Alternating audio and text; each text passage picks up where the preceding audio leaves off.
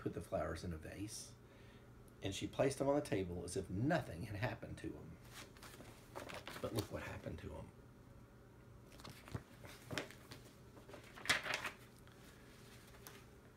Everyone gathered around the table. Dr. Graves rubbed his hands together enthusiastically.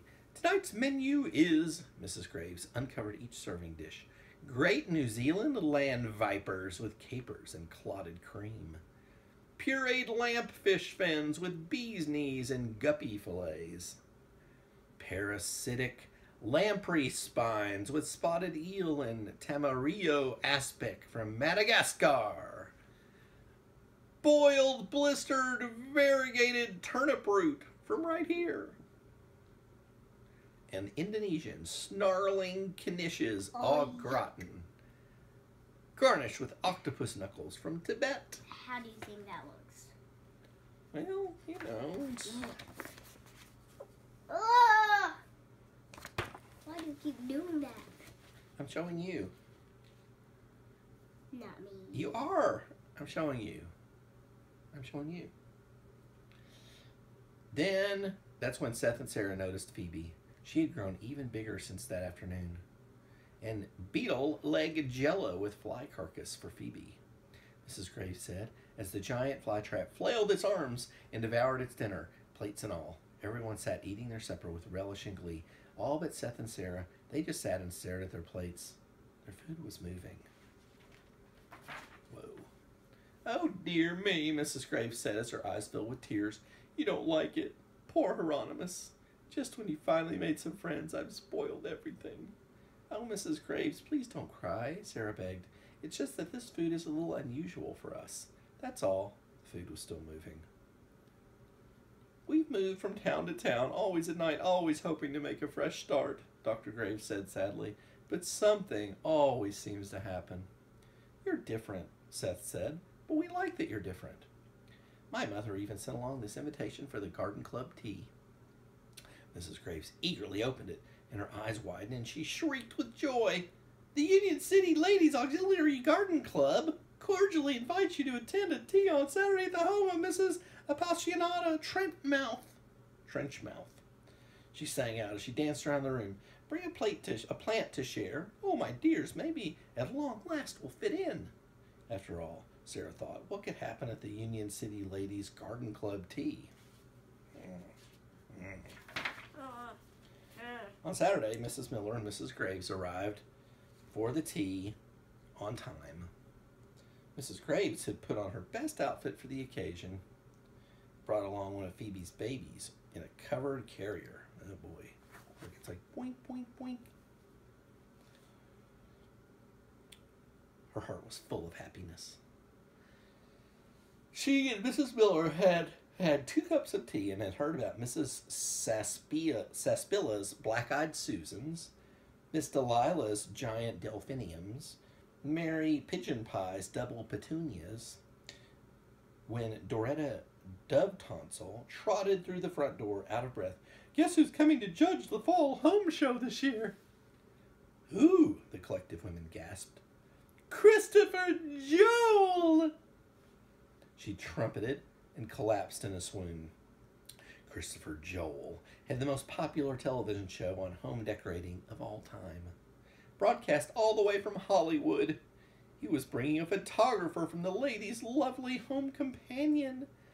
Doretta Dove-Tonsil went on, and there will be a cash prize for the best decorated house of the year. With a lift of an eyebrow, a subtle shift of gaze, every lady in the room was filling herself with the murderous resolve to be the one whose house would be picked by Christopher Joel. When there was a piercing scream. Ah!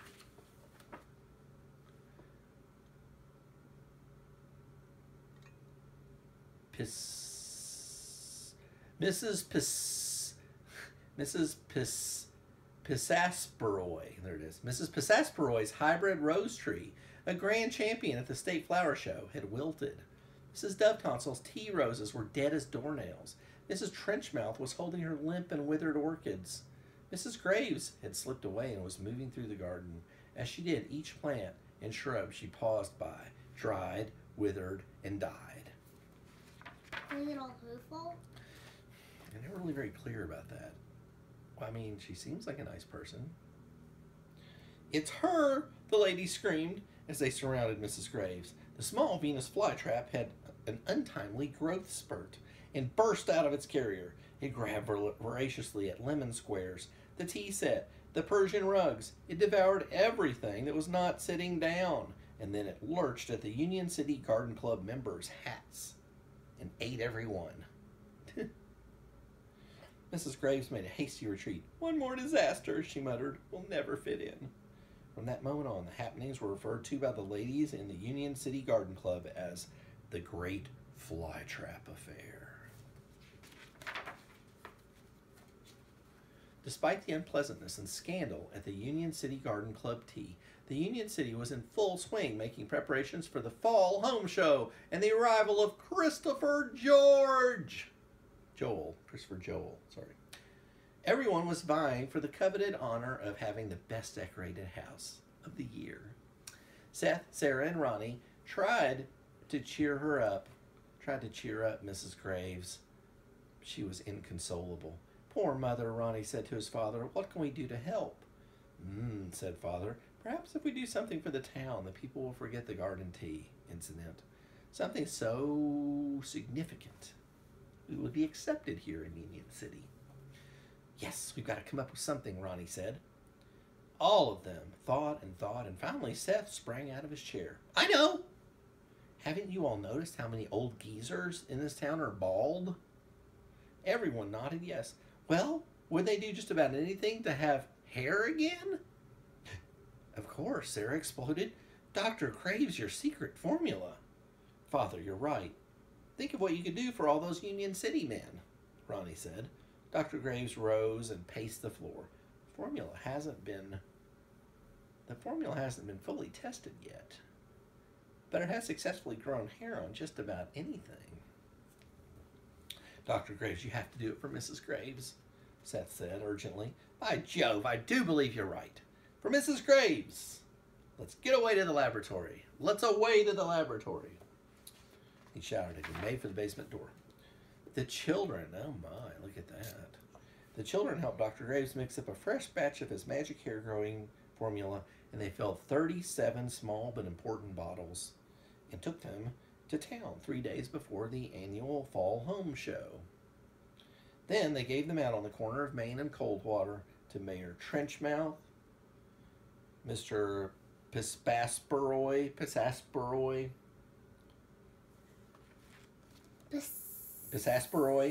Oh. Mr. Dovetail, most of the town council, anyone whose pate was poking through. Well, sir, Dr. Graves' formula was a complete success. The results were better than hoped for. Every bald man in town was asking for a bottle of Dr. Graves' famous hair-raising elixir. The villagers forgot the Great Flytrap Affair. Even Mrs. Graves was held in good stead once again, and it put everyone in the best mood for the fall home show. As the show grew closer, the air was positively electric, with dreams of winning the coveted Best Decorated House Award and being featured in the ladies' lovely home companion. Itchy nose. Oh, there he is. Finally, the big day arrived, and so did Christopher Joel, all the way from Hollywood. Every home in town had manicured lawns, flower displays on their porches next to old rockers, antique wheelbarrows, and such. Mayor Trenchmouth and the town council accompanied Mr. Joel to each and every house, but Mr. Joel made comments that never exceeded, "Oh, very nice, very nice," and then he'd yawn. Oh. Then it was at Mrs. Dovetonsil's house that Mayor Trenchmouth got a strange look on his face. He twitched, his eyes widened, and then he dropped to all fours, sharpened his nails on the doormat. All of a sudden, a leaf blown by in the wind caught his eye, and he raced after it, pouncing on it over and over again. Then he stopped and scratched his ear with his left leg.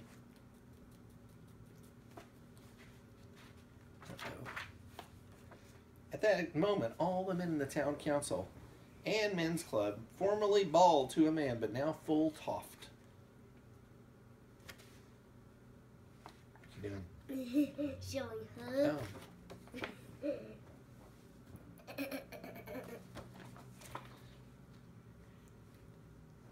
They all fell to their hands and knees as well. One of them hissed at another one. Mr. Pisasperoi stalked a bird in a tree next to the house. Then he froze and made a chattering sound with his mouth as he watched the bird. Mr. Pitkimple darted under a porch carpet and batted at the ankles of his wife, who stood helplessly watching. Then Mr. Dovetonsil himself seized a scarecrow off a porch rocker and, lying on his back, rabbit kicked it while he held it between his teeth and arms. 3 men in the town council, a usually silent 3, had treed themselves and were meowing and howling in chorus. The fire brigade had to be called to get them out of the tree. Even the bank president, Mr. Greenbill, crouched next to a mouse hole and refused to leave it. "Ronnie," Seth whispered, "there must be something in that hair stuff that makes them act this way." "Yes," they all shouted, and 3 of them had scampered home. Oh boy. They arrived at the Graves house completely out of breath. "We have a disaster," they said breathlessly. "I should say we have," Dr. Graves said as he and Mrs. Graves tried to stop a flow of viscous blue goo that was oozing from the kitchen. "I gave my new soap formula a little too much enthusiastic. It's a little too enthusiastic for the dishwasher." "No, Father. We're talking about the mayor and the men in the council. All the bald men that used your formula are crawling around acting like house cats. An angry mob is headed this way," Seth announced. "We're ruined," Mrs. Graves wailed as she held her head. That exact moment, the front door opened and a wall of screaming, angry wives flowed in.